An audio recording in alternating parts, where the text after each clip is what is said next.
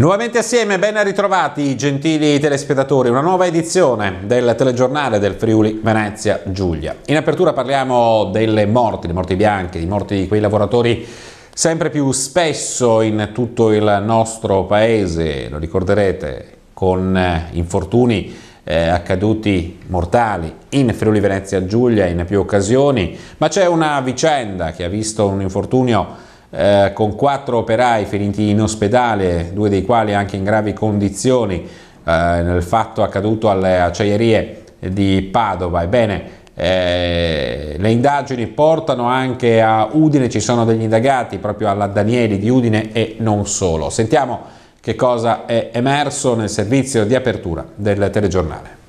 7 persone indagate per lesioni colpose gravissime per l'incidente alle acciaierie venete della scorsa domenica, in cui sono rimasti gravemente feriti 4 operai, 2 in modo gravissimo. Tra gli indagati vi sarebbero i vertici dell'azienda, il titolare Alessandro Banzato e il direttore dello stabilimento Giorgio Zuccaro. L'iscrizione nel registro delle indagini è un atto dovuto collegato all'affidamento da parte dei PM della perizia sui macchinari. Sono stati scelti 2 ingegneri meccanici della Università di Padova.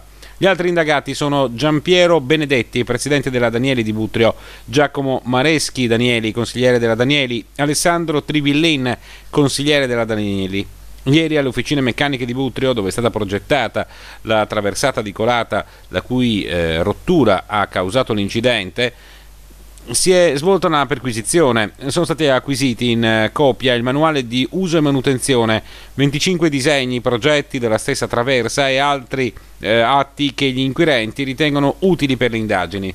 Sotto inchiesta vi sono inoltre Vito Nicola Plasmati, legale rappresentante della AIAMA Tech con sede a Fagagna in provincia di Udine, la ditta incaricata della manutenzione degli impianti dello stabilimento di Camin, e Dario Fabbro, responsabile della sede bresciana della Danieli, l'azienda che avrebbe rilasciato il certificato di conformità del prodotto alle norme europee.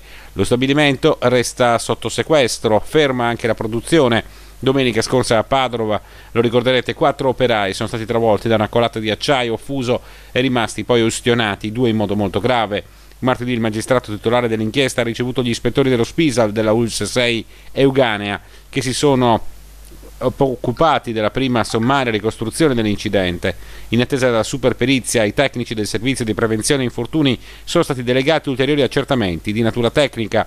Tutta l'area della fonderia, oltre a impianti e attrezzature finiti sotto sequestro, rimarrà chiuso fino a quando gli esperti scelti dalla procura e i consulenti di parte non avranno concluso le operazioni peritali nel luogo in cui si è consumata la spaventosa colata di acciaio bollente.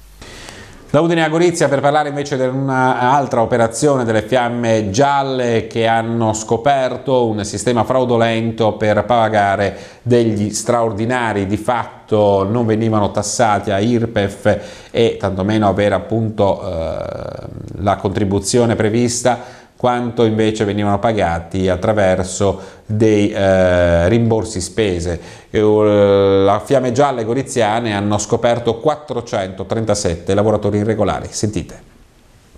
437 lavoratori irregolari. Al fine di evitare il versamento delle ritenute IRPEF e dei contributi previdenziali, una società che ha sede legale a Gorizia e unità locali a Monfalcone e nelle province di Pordenone e Treviso, operante in subappalto all'interno di grandi commesse nel settore della carpenteria metallica, ha adottato dal 2014 un sistema di retribuzione dei dipendenti che ha consentito di mascherare i compensi per lavoro straordinario, rimpiazzandoli con voci totalmente o parzialmente non soggette a tassazione, quali le indennità di trasferta e i rimborsi chilometrici. Il meccanismo fraudolento è stato però scoperto dalla Guardia di Finanza di Gorizia, che dopo essere stata allertata da una segnalazione dell'Ispettorato Territoriale del Lavoro di Udine e Pordenone, ha accertato l'irregolare assunzione nel 2014, 2015 e 2016 di ben 437 lavoratori, in prevalenza di nazionalità bosniaca, serba e croata, sistematicamente retribuiti indicando in busta paga voci fittizie anziché l'esatto ammontare del lavoro straordinario prestato.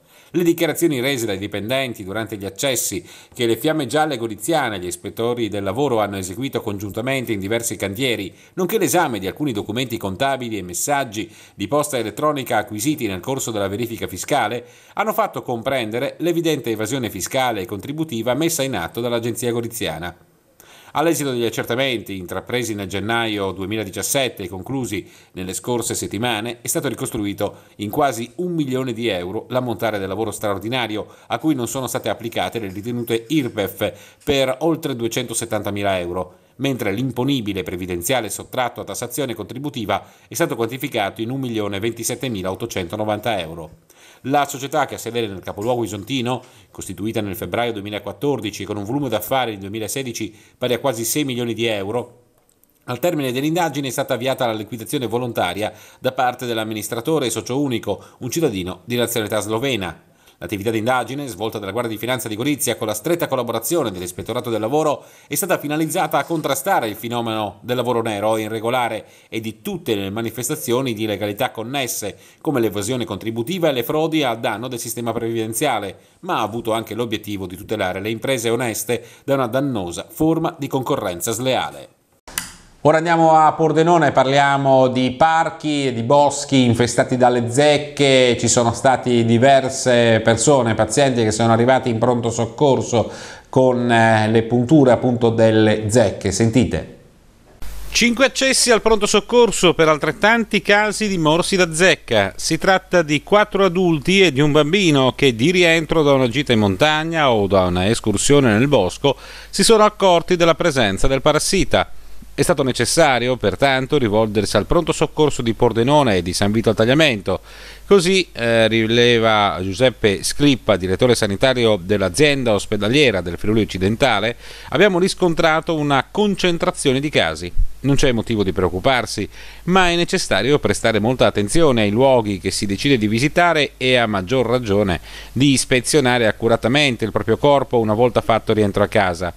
E in presenza di qualche sintomo tipico del morso da zecca, rivolgersi subito al pronto soccorso. Ricordo inoltre che contro il virus della meningoencefalite di zecca c'è la possibilità di vaccinarsi. Nella nostra regione la somministrazione è tra l'altro gratuita. Il morso è indolore, ma può costituire una insidia per la salute. Quella più pericolosa per l'uomo è la zecca dei boschi. Durante il pasto possono contagiare l'uomo trasmettendo diversi agenti infettivi, responsabili di malattie anche complesse, talora serie, non sempre facili da riconoscere. Sono responsabili, per esempio, della trasmissione della borrelia, la malattia di Lyme, e del virus della meningoencefalite da zecca. Un incidente stradale mortale a Colloredo di Prato, di Pasian di Prato, alle porte di Udine, per cause che sono ora in fase di accertamento da parte della polizia locale e della stradale di Udine, che sono intervenute per i rilievi e la viabilità. Si sono scontrati un SUV Dacia Sandero guidata da una persona di merito di tomba e uno scooter Kimco. Nell'impatto, che è avvenuto lungo un rettilineo, il conducente dello scooter, si tratta di un 52enne, è purtroppo deceduto. La vittima è Federico Cocciani, era originario di Trieste, residente a Pozzuolo del Friuli. La persona ferita invece ha 53 anni, vive a Udine, BD le sue iniziali. La Sandero è finita in un fossato a bordo carreggiata, l'autista è rimasto ferito, sul posto è arrivata anche l'ambulanza, a Colloredo di Prato anche i vigili del fuoco e i soccorsi meccanici. L'incidente sarebbe avvenuto in una fase di sorpasso. Ora andiamo a Udine, dove un paziente era stato sottoposto a un intervento chirurgico, tutto era andato per il meglio, un buon risultato per l'equipe, soddisfazione anche da parte dei familiari di questo paziente che inspiegabilmente da lì a qualche giorno si sarebbe gettato dalla finestra dell'ospedale. Sentite. L'intervento in ospedale a Udine era riuscito, ma dopo qualche giorno lo trovano privo di vita dopo essere caduto al suolo da una finestra del reparto. La procura di Udine ha aperto un fascicolo per indagare sulla morte di un 70enne di San Michele a Tagliamento volato giù dall'ospedale friulano, dove qualche giorno prima era stato operato, per tutti una morte inspiegabile. Per questo è stato richiesto l'intervento del medico legale Antonello Cirnelli. Gli investigatori puntano a fare chiarezza sul decesso, al fine di escludere ogni eventuale responsabilità di terzi. L'uomo, come detto, era stato ricoverato nella struttura friulana per un intervento chirurgico. Tutto era andato per il meglio, l'operazione era perfettamente riuscita e lo stesso paziente veneziano si era poi ripreso. Eppure forse qualcosa nel suo animo si è inceppato. Secondo le prime indagini pare che il San Michelino si sia lanciato volontariamente. Inutili sono poi stati i tentativi dei sanitari di salvare la vita allo sventurato. Un gesto estremo che non avrebbe alcuna motivazione. Cosa sia successo lo stanno accertando gli investigatori, a cui la procura ha chiesto di fare piena chiarezza, a partire dall'autopsia fissata per lunedì in ospedale a Udine. Dall'esame il medico legale dovrà valutare il tipo di trauma che ha segnato la morte dell'anziano ed eventuali altre problematiche che potessero averlo indotto a suicidarsi. Un giallo che apparentemente non ha alcuna soluzione. La notizia del decesso ha lasciato sgomenti parenti e amici dell'uomo, che era ben voluto. Un altro fatto di cronaca che arriva da Trieste: aveva appena superato il corso e come primo incarico 15 giorni fa era stato assegnato a Venezia al commissariato di San Marco. Francesco Brescia, 24enne, originario di Monopoli, in provincia di Bari, era a Trieste ieri pomeriggio a casa della fidanzata. Qui si è tolto la vita sparandosi con la pistola di ordinanza. Una notizia che è rimbalzata rapidamente, prima in questura Venezia e poi nelle varie chat di WhatsApp. I colleghi del commissariato lagunare sono sotto shock, sconvolti per questo fatto arrivato come un fulmine a ciel sereno. Sulle motivazioni del gesto al momento stanno indagando i colleghi della questura di Trieste, sono aperte tutte le ipotesi, anche se nessuno dei colleghi veneziani, per quanto Francesco in 2 settimane non avesse ancora fatto in tempo a creare dei legami di amicizia solidi, era riuscito a intuire nulla sul suo malessere. Era a riposo proprio ieri, mercoledì aveva lavorato come ogni giorno, nessuno aveva notato qualcosa di strano, di particolare nel suo comportamento.